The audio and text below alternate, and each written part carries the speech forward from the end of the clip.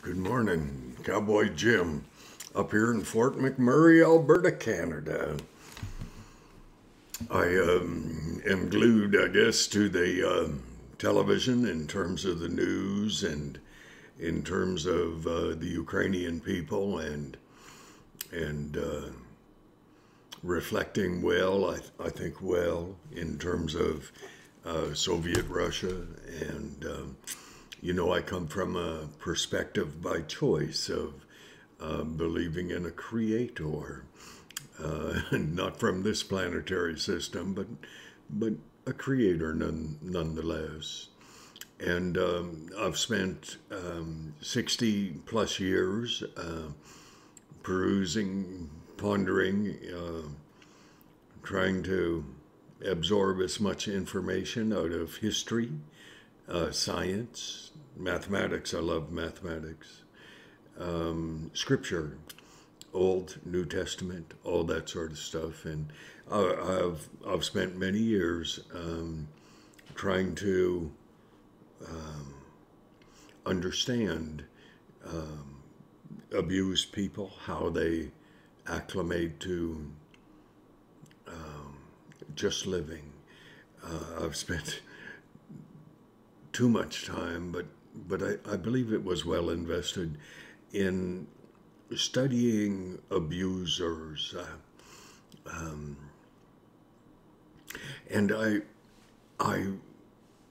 encourage people to pray to their God, the God that they have chosen. Some of my Christian friends would be a little disenchanted with me there, but listen,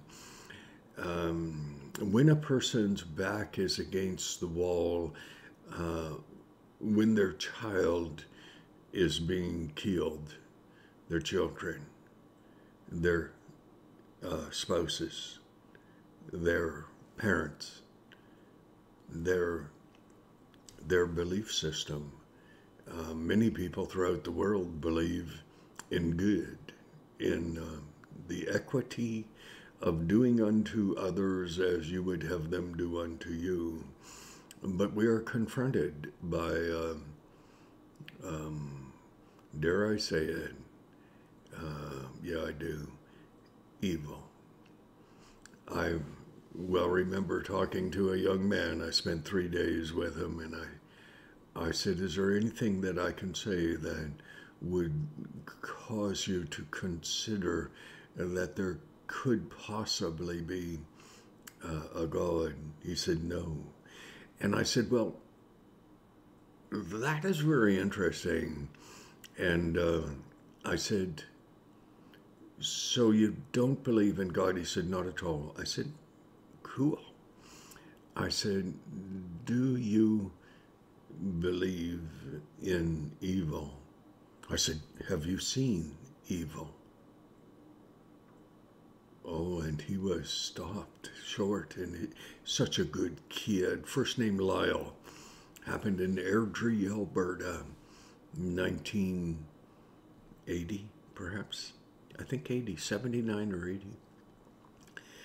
And I had asked him, I said, do you know one single person who claims to be a Christian who may well be? He said, no, not one. We made really good eye contact. And he was including me in that. And that's okay, because that was his opinion. And then he stopped.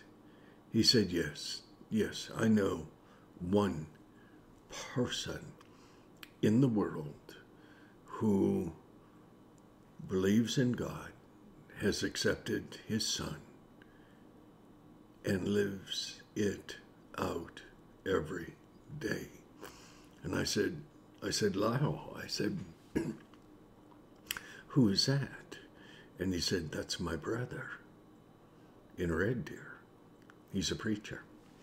And so I struggled for 3 days to try to understand, what could God give me that I may be able to touch that young man's heart? I stained and lacquered woodwork. Lyle was a painter. He was doing wallpaper. And biggest house of my history, probably the biggest one of his. And and then it came to me one day, I said, as I have kind of hinted at already, I said, so you don't believe in God at all because you have not seen a singular Christian? He said, well, my brother, that's all. And I said, well, have you ever occasioned to see evil? He said, yes. He said, Jim, I was stoned.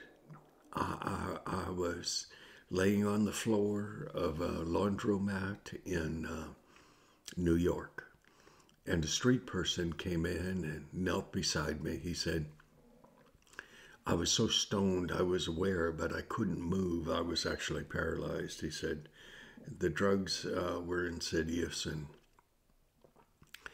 And he said that street person told him what he was going to do to my friend Lyle. And Lyle said, I looked into his eyes and I saw pure, unadulterated, pure evil. I said, Lyle, we have things in this world, as you know, that are opposite: love, hate, peace, war, good, evil. I said, you just validated the very existence of good by delineating the very reality of evil. He was a good kid. Like, I might have been a couple of years older than him. 10 years later, he called me and he said, Jim, this is Lyle. And I said, Lyle? He said, yeah. I said, I haven't seen you or talked to you for a long time. He said, no, not since Airdrie. He said, you know, I'm just calling you to tell you that I got my heart right with God. I said, thank you, Lyle. And he said he had found himself a wife and a good lady.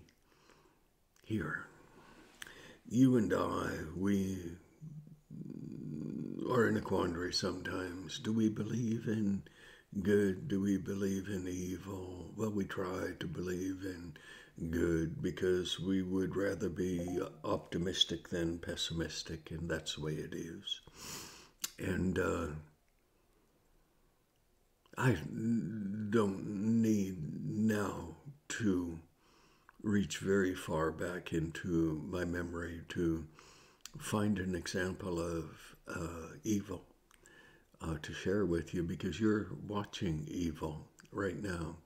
You're watching world leaders, Justin Trudeau, justify his appreciation of the Communist Chinese Party. You have Xi Jinping,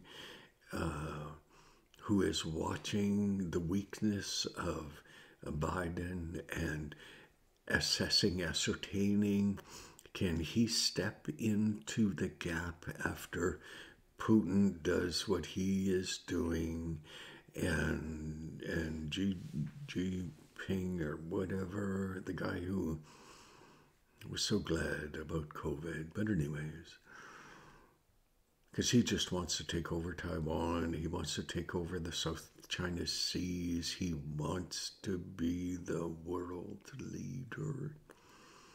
But you and I, we try to assess from the perspective of how is this happening? Like, are there people in the world who don't care that a baby dies? That mamas, mothers, grandmothers, baby girl children are killed, are going to be killed? And an average Canadian would voluntarily stand in front of a wall to be executed if they had ever in their life, ever said their favorite country in the world is China. Communist Chinese China. Communist. Or is there anyone in their right mind today who would say their hero is Putin?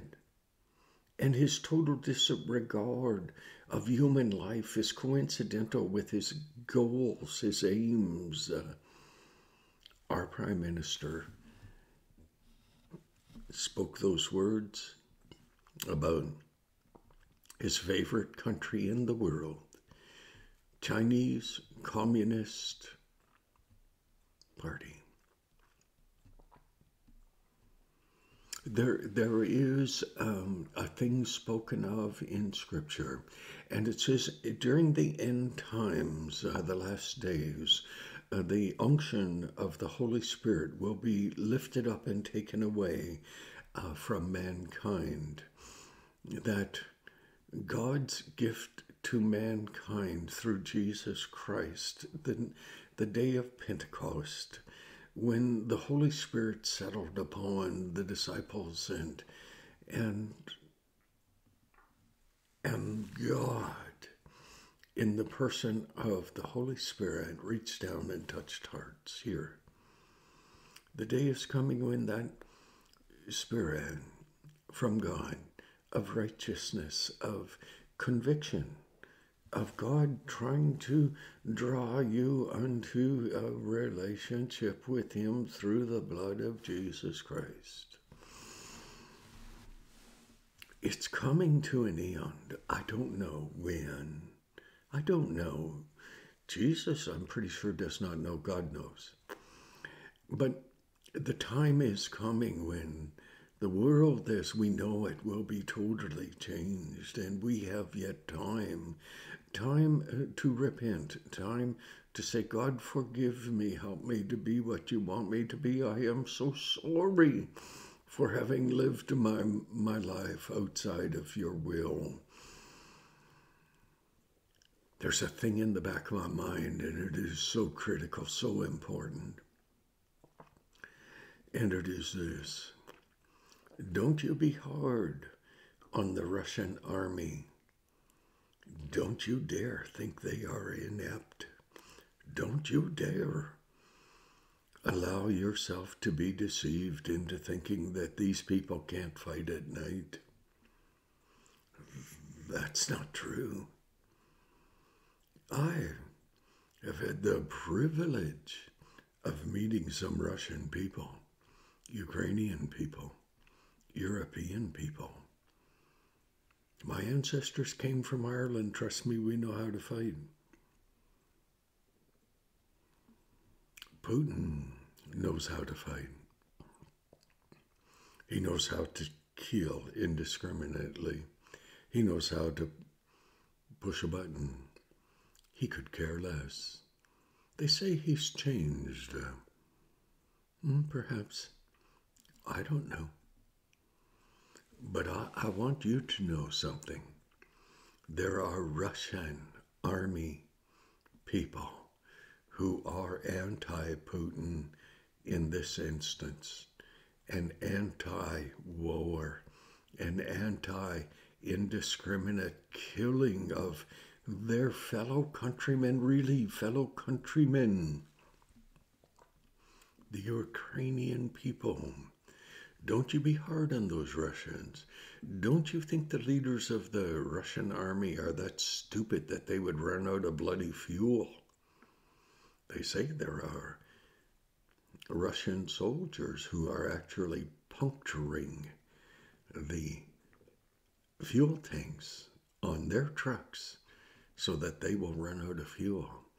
There are apparently innumerable Russian soldiers, army, and they're heading towards Kiev, but they're not going very fast because they're running out of fuel. Think about that, people. You're not stupid. Think about that. Think about that. No one goes to war without having it well planned out unless they're totally reactionary. Russians aren't reactionary. Russians are deep-seated planners. And in spite of everything that Biden has done and will do and continue to do, he will never represent anything other than abject weakness.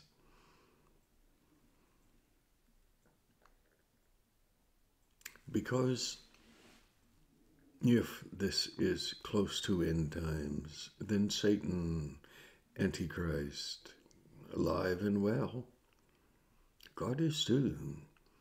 God has won, Satan has lost. Antichrist, they are going to do, Satan, Antichrist are going to do everything in their power to fight against God, against Israel. Isn't it interesting? Tribute to Jewish people, those lost in the Second World War, 1941, in Kiev, blown all to hell by a missile. Missiles of that stature, they don't miss much. Intentional? Sure as hell was. Jewish people are referred to as being God's children. I believe they are. I've prayed for Jewish people since I was a child. My mom taught me. She said, you honor Jerusalem. You honor Jewish people, and God will bless you. Most people nowadays don't believe in God. They don't give a rat's ass, and it doesn't matter because it's their freedom of choice. But listen, in your freedom of choice, do not pick on Russian soldiers. They're doing everything in their power to sabotage the hate, the indiscriminate killing of Ukrainians and anyone else who gets in Putin's way. So listen, if the Russian army that are intent on winning ever fight against the rest of us here on earth, we'll have our hands full. But right now, the Russian army are in rebellion against Putin. I don't know if he's going to last. If he does, then we're screwed. If they kick him out of power, we will have a number of years wherein I can reintroduce myself to that lady and fall madly in love and all that stuff. Well, I haven't fallen out of love. By myself, my little 1997 Corvette. Get a job. Gee whiz, life goes on. But listen, if Putin marches across the Ukraine and Putin walks across the NATO countries, we're screwed. In a sense, but we are. Because in that time frame of God's return in the person of Jesus Christ is much diminished. So we are living in such exciting times. It's astounding. It truly is. If you're scared, suck it up. Ask God to forgive you. Accept that Jesus Christ truly is God's Son. He suffered, bled, and died on the cross for you. Suck it up, for crying out loud. You're worried. There are people in the Ukraine. I think of Elena Ignace or whatever, holding her little 5-month-old baby with a breathing disorder. Oh, geez, my whole family have breathing disorders. I'm the only one that doesn't. Don't know why that is. But Putin could take over the rest of Europe and then head straight south to Israel, the Valley of Megiddo, Battle of Armageddon. China, Xi Jinping, well,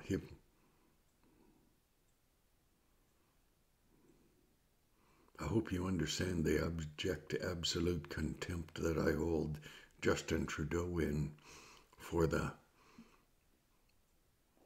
sick things he said about our Canadian truckers and our Canadian people, and about China, his favorite country in the world. What an abject idiot. Biden, he's just too old. Children, I'm 72. Biden's too old. He's lost it. Pray. Pray. Pray.